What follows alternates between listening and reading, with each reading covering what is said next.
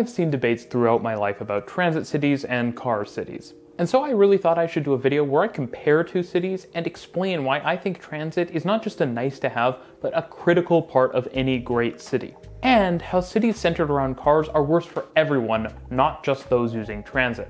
Now, I could go into great depth about all the ways cities which have better transit are also typically better in a handful of other ways. From having less air pollution, to having a healthier populace who spends more of their time walking and less of it sitting, to having better land use and more interesting neighborhoods spurred on by transit. But this video is going to focus strictly on mobility, because I think, come on, it's really hard to make the argument that cars are better for the environment or better from a land use perspective, but are they better for actually getting around cities? So let's see how two famous cities stack up, Hong Kong and Houston. When deciding to compare Hong Kong and Houston, the starting point for me was that both cities have a similar population of around 7 million residents. And both are honestly wealthy cities, so you can't claim a lack of money as an excuse for worse mobility infrastructure.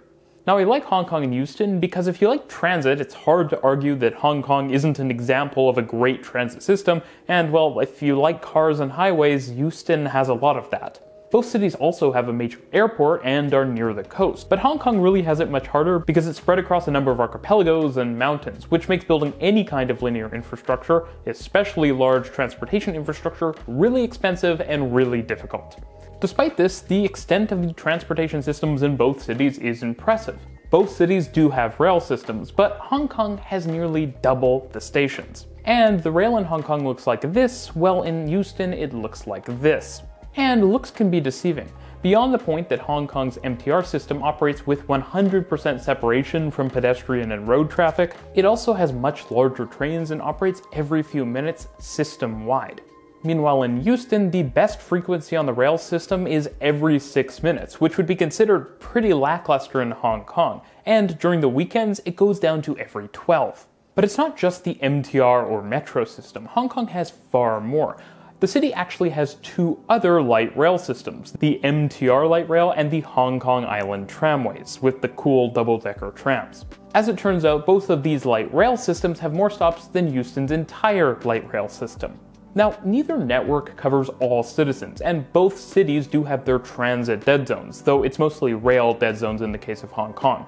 But the difference in number of people using transit is truly incredible. In Houston, roughly 60,000 people use the light rail every day pre-COVID, and nearly 200,000 use the transit network as a whole. But in Hong Kong, the MTR alone moved nearly 5 million people a day pre-COVID. That's nearly 100 times as many. And as I said before, public transportation in Hong Kong isn't just the MTR metro system. There are also the light rail systems, numerous private bus operators and minibuses, as well as ferries. Those bus operators, by the way, move almost as many people every single day as the MTR itself. Basically, Hong Kong is a place where public transportation is incredibly popular and incredibly successful, which isn't surprising given the direct integration between development and transit, and also just the really convenient and frequent service, which make the system a joy to use. So this must mean drivers are second-class citizens in Hong Kong, right? Surely, by not focusing nearly as much on public transportation, Houston has created an unparalleled driving experience. I actually have just the test for this. Okay, it's not scientific, but I do think it makes some interesting points about the transportation landscape in both of these cities. So without further ado, let's introduce the RMTransit City Center Airport Travel Differential. The point of this test is to compare how long it takes to go from the city center to the airport in both cities at 8:30 a.m. on a weekday, i.e. peak rush hour. The airports in both cities are major hubs and major employers, and so they should get very good transportation treatment. And interestingly, the comparison is even better because in both Hong Kong and Houston, the airport is roughly a 35-kilometer drive from the city center. First, let's look at transit. In both cases, we'll start near but not quite at a central rail station. This means to get to the airport in Hong Kong, you have to walk 8 minutes to Hong Kong Station before jumping on the Airport Express, which will take you about 25 minutes to get to the airport, giving you a door-to-door trip time from the city center to the airport in Hong Kong of around 32 minutes. Now, in Houston, the transit option isn't as bad as you might expect given the system's ridership. Getting you from downtown to the airport is about an hour all things considered. But it is a bus, and it's a winding route, and it only operates every 30 minutes. So if you don't time it right, you're going to be waiting much longer. By comparison, the trains in Hong Kong run every 15 minutes, and that's post-COVID. Now, I can hear the comment being written already. The Hong Kong Airport Express is a premium service for tourists and business people. And you're not entirely wrong. The Hong Kong Airport Express is pricey, but it's consistent and fast, so it does have that going for it. The good thing to mention is that Hong Kong also has buses, and they're not just any buses, they're excellent double-decker highway buses. And taking those buses is not only much cheaper than the Airport Express, it also offers awesome views of the city from the expressway in from the airport, and it's only a few minutes slower than the train. And the airport buses to Hong Kong Airport from the city center are still more frequent than Euston's city center airport bus, and they go to all kinds of different points in the city.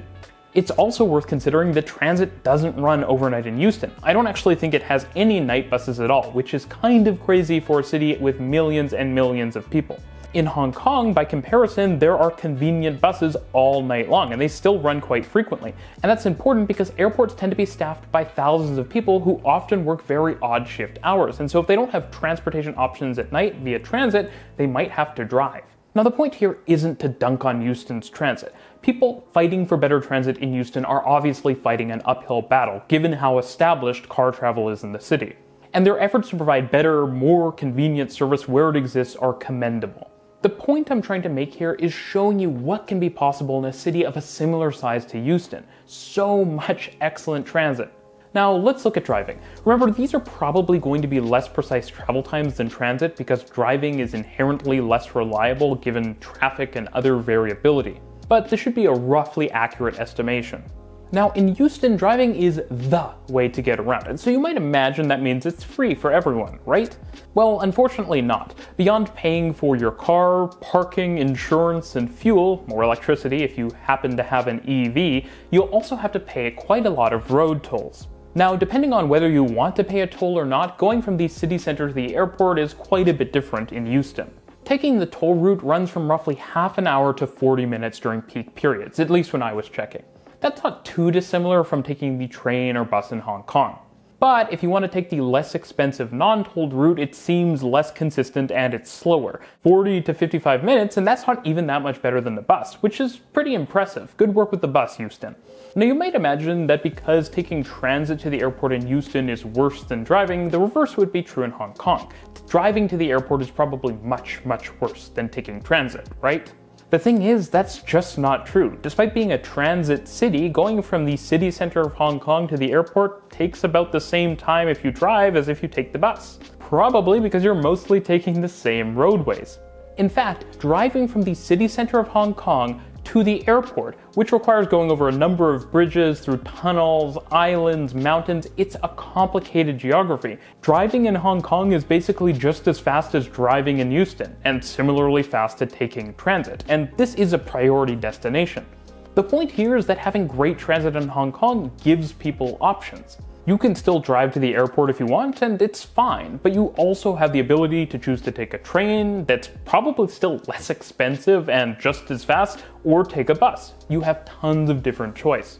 In Euston, you either have to take the slow half-hourly bus, drive in inconsistent traffic, or pay an underpaid gig worker to drive you themselves for a high price.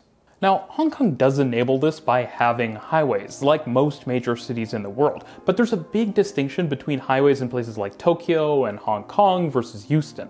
For one, in the big Asian cities, there are almost always pretty significant highway tolls. But there are also a lot less lanes. Many major expressways in East Asia have only 2 or 3 lanes, compared to 4, 5, or more being common in Euston. What's interesting about this is that a wider highway just really isn't all that much faster. As long as drivers are staying to the right when they're not passing, 2 lanes is basically just as good from a driver's perspective as 4, 5, or 6. And of course, a wider highway is also uglier, more difficult to build and maintain, and more polluting. So by having narrower expressways, these Asian cities can get most of the benefits of highways in places like Euston without a lot of the drawbacks. And that's also because integrated sound barriers and tunnels are a lot more common in Asia than they are in North America.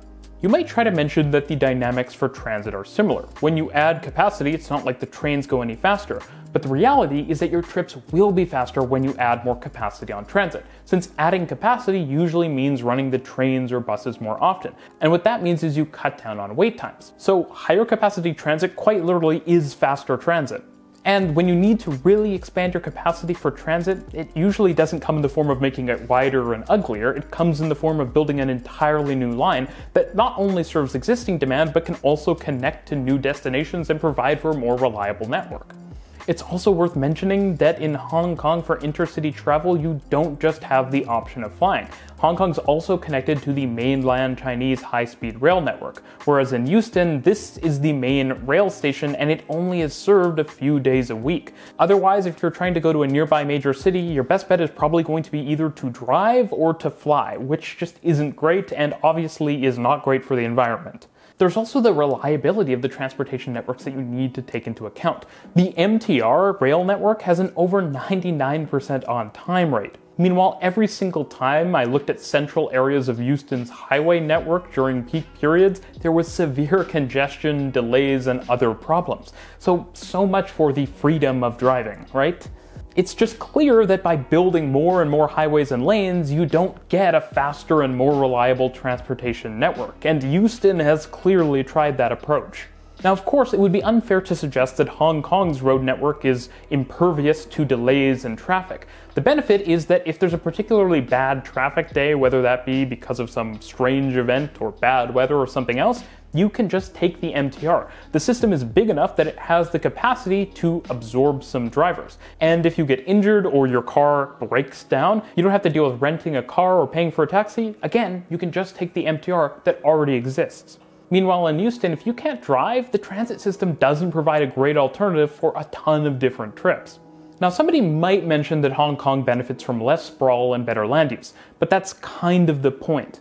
Euston's transportation infrastructure is far more dispersed and less high capacity than Hong Kong's, and so sprawl is just sort of built into the equation. You need to build a lot of parallel roadways to have enough capacity to move most people when most people are driving. And at the same time, Hong Kong is also a pretty sprawly place actually, just with clusters of density rather than low-density suburban sprawl. And what this means is that between areas of sprawl and urban development, Hong Kong has much more beautiful, green, natural spaces when compared to Euston. This is sort of an amazing catch-22 about sprawl.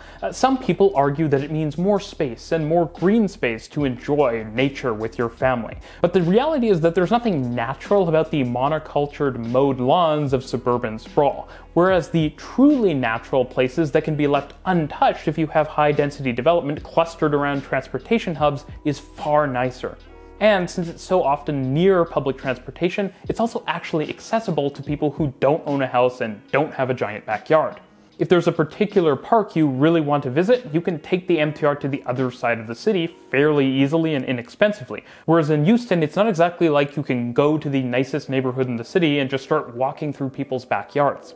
So what I hope you can see is that a transit city is powerful because it gives people options. In Hong Kong, arguably the ideal mass transit city, you can still drive if you choose to.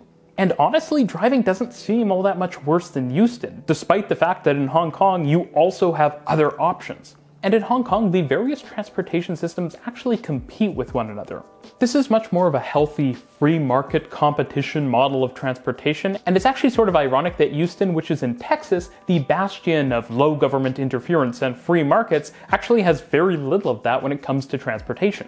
In Euston, arguably the ideal car city, you have the choice to drive, which isn't cheap, isn't always fast, and isn't all that reliable. And for a lot of trips, that's the only choice you have.